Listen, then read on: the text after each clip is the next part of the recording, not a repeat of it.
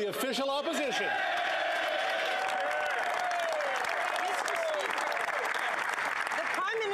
Invoked the Emergency Measures Act on Canadians without justification, and now he's trying to hide it.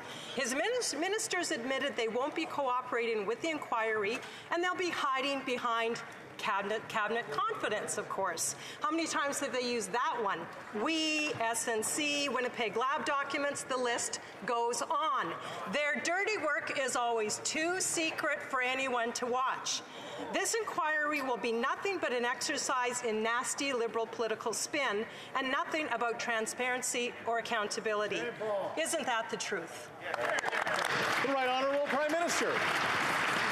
When illegal blockades hurt workers and endangered public safety, police were clear that they needed tools not held by any federal, provincial, or territorial law.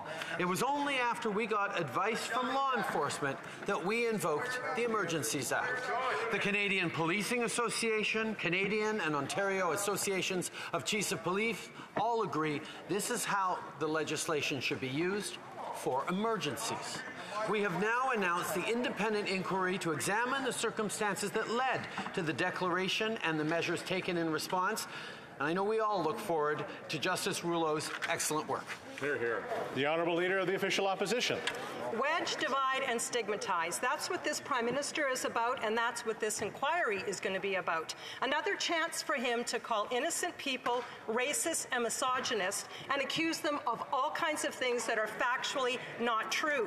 The purpose of this inquiry on the use of the Emergencies Act is for Canadians to see the reason why the government used it, not a chance for Liberals to insult and divide.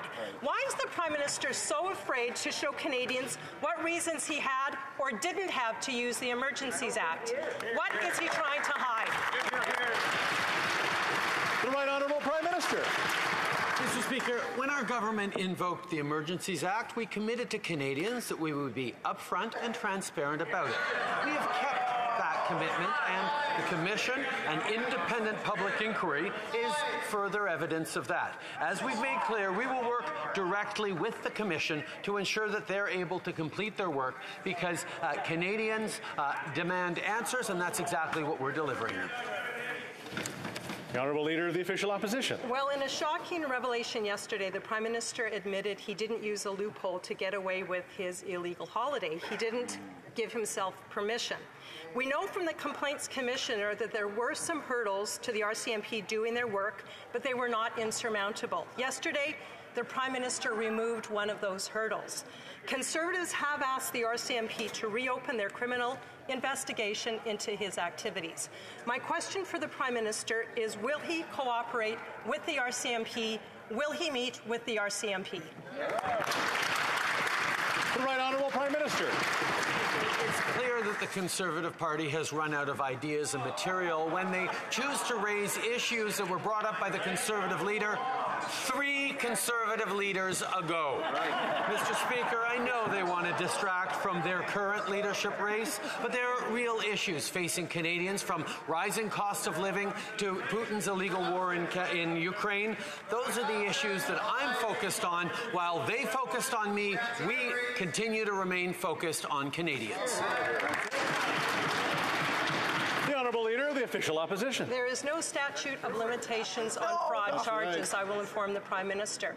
This is very serious, Mr. Speaker. This is a big deal. The Prime Minister of Canada has potentially committed criminal offences. We're talking about possible charges against the Prime Minister of this country. The Prime Minister has to know how serious this is. The Prime Minister has to know he is not above the law. So my question for the Prime Minister is, has he met with private criminal counsel regarding these potential charges? The Right Honourable Prime Minister. Conservative politicians want to continue manufacturing distractions on matters that were dealt with years ago, instead of talking about the economy, talking about the environment, talking about things that Canadians care about. What's clear is they don't want to talk about making sure our economic recovery leaves no one behind. They don't want to talk about or even acknowledge the climate crisis. They definitely don't want to talk about making our communities safer by banning assault weapons. They want to talk about me. So while they stay focused on me, I'll stay focused on Canadians.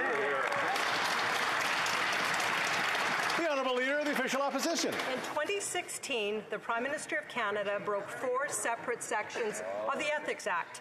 In doing so, we found out just in the last week he may have broken criminal law. This Prime Minister likes to break the rules. We know that. It all started with that illegal holiday, but it's continued with his illegal activity and interference with the SNC-Lavalin trial, his illegal benefits from the We Foundation, just to mention a few.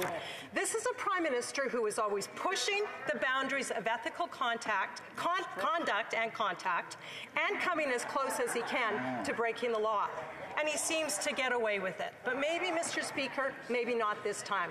Is the Prime Minister above the law?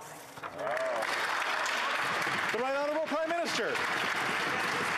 What the Conservative Party is making very clear is that they don't want to talk about investments in childcare. They don't want to talk about how to close the infrastructure gap between Indigenous and non-Indigenous communities. They don't want to talk about investments in green infrastructure. They don't want to talk about making sure that the wealthiest pay their fair share. And they definitely don't want to talk about protecting a woman's right to choose. Mr. Speaker, while they focus on personal attacks on me, we'll stay focused on the things that matter to Canadians.